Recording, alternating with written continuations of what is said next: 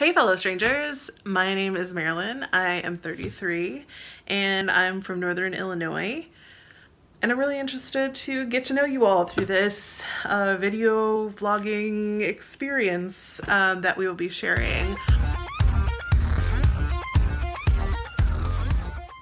Every Monday you'll be seeing my face, so hopefully you'll be interested in the content that I put up and interested in my life.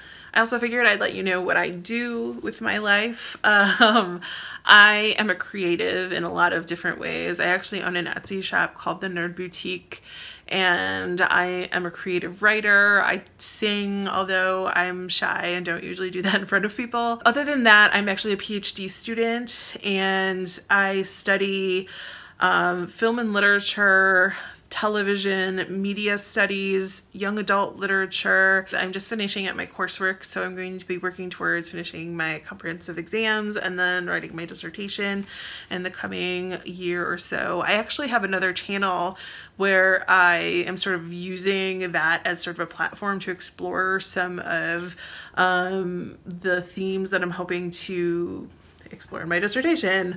I'm probably going to be writing about YouTube as a storytelling platform, and so my channel my personal channel is going to be me reading a book that I have been writing and sort of also reflecting on the writing process and storytelling, and I'll link that down below if all of you would like to check that out. It seems from our group chat that there are several writers and creatives in this small group of ours, so it might be something that you're interested in. And also I'd love your feedback about the story that I've been telling. It's kind of a crazy thing.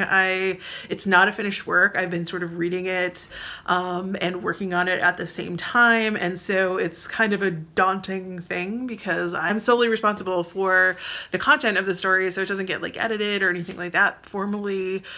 It's just me, and I'm sort of publishing as I go, which is an interesting dynamic because, as the fellow writers in the group probably know, as you write, sometimes things change, and you don't want to write yourself into the corner, but if you haven't published anything yet, then you can go back and fix things, and the way I'm doing it, I'm sort of taking away that possibility for myself. So I have it pretty well planned, but we'll see how it goes. Additionally, I teach composition classes at the university where I'm a PhD student. I have a graduate teaching assistantship basically, so my teaching those classes, I teach them in exchange for some pay, which is not a lot, and for a majority of my tuition to be covered.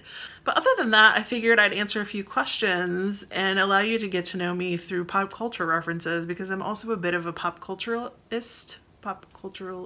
Yeah, yeah, that. Let's do this. Which Hogwarts house do I belong to?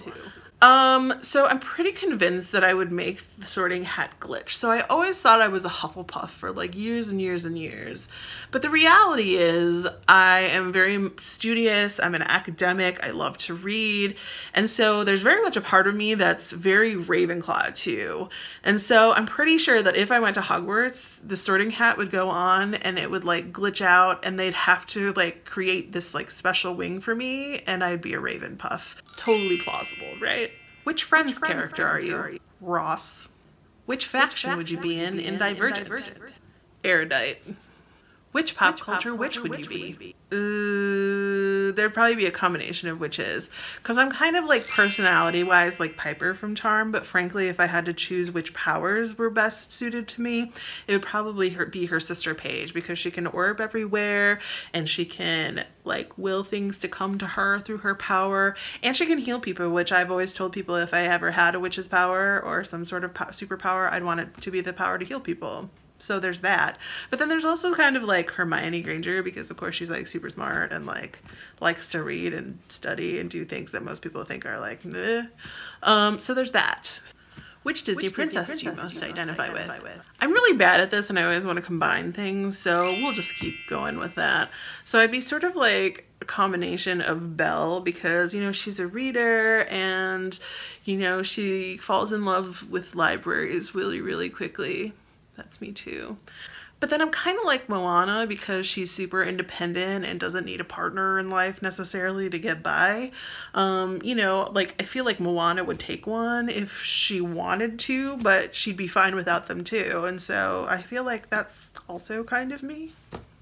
Which America's Next Top Model winner you most like? Well, I don't look like any of them, but I suppose attitude-wise, I'd be sort of like Ioana from Cycle 2, but then I'm fat, so maybe kind of like Whitney in Cycle like 8 or 9, 10, 11? I can't remember which cycle she was. What internet meme most resembles your life? This one, because oh my god! Which season of American Horror Story is your favorite? For a really long time it was Coven, but I feel like American Horror Story Cult is like so timely and relevant that it's sort of expertly done, and I think it has a lot of undertones that are really speaking to the ways of our world right now. It's kind of scary in all kinds of different ways. And I think I'll just end it there because I will have plenty of time for you to get to know me better in plenty of different ways other than just through pop culture references, although I speak through them a lot, so that's a thing. And so I look forward to getting to know all of you a bit better, and we'll see how this whole thing shakes out. So until next Monday, my fellow strangers, because I will see you then.